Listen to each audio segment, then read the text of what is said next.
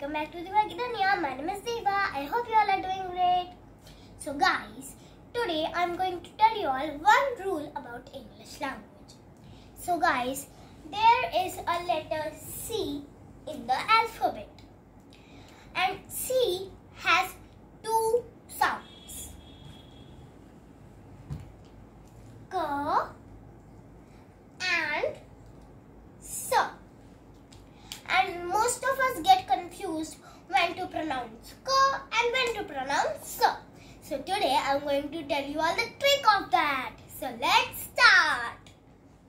So guys, whenever C comes before I, E or Y,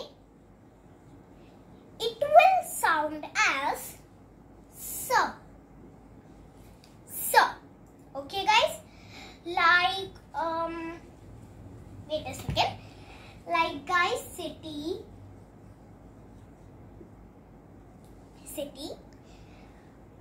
cent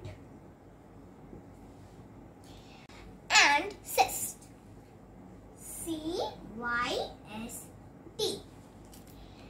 And guys, whenever letter C comes before any other letter in the alphabet, it always pronounces K.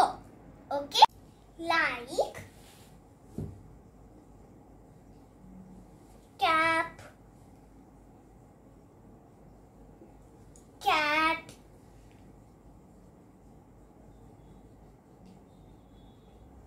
crown. So guys, I hope you all got the rule.